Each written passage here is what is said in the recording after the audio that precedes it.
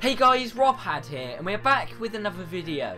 And in today's video, I'll be doing a guide for the Deal Breaker mission. Now, this mission is part of the client job missions that can actually be launched in your Terrorbyte. So like I've said, in today's video, I'm going to be doing a guide for this mission.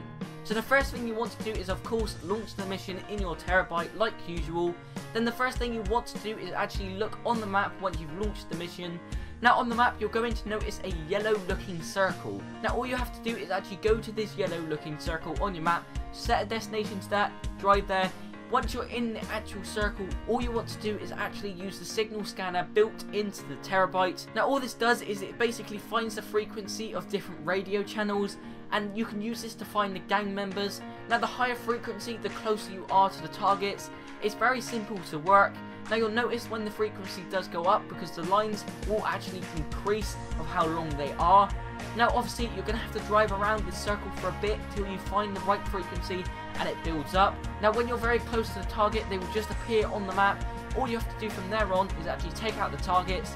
Now I'd suggest using RPGs or explosive, simply because it's an easy assassination, because they are ganged up around vehicles, and obviously once you blow those vehicles up, the actual people are going to blow up at the same time. Now the only tricky part about this mission is finding them, but that really is kind of really fairly simple once you get the hang of it. Like I said, you've only got to use the frequency and build up the frequency. Obviously the higher it is, the closer you are to them.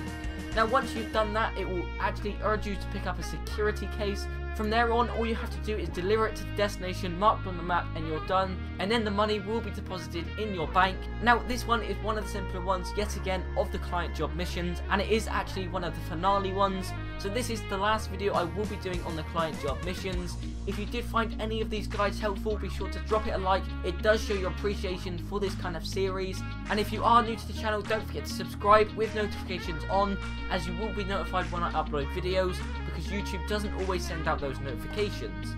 Now if you haven't already, be sure to check out speedygifts.co.uk. Be sure to check out their website, link is in the description down below, and be sure to check them out.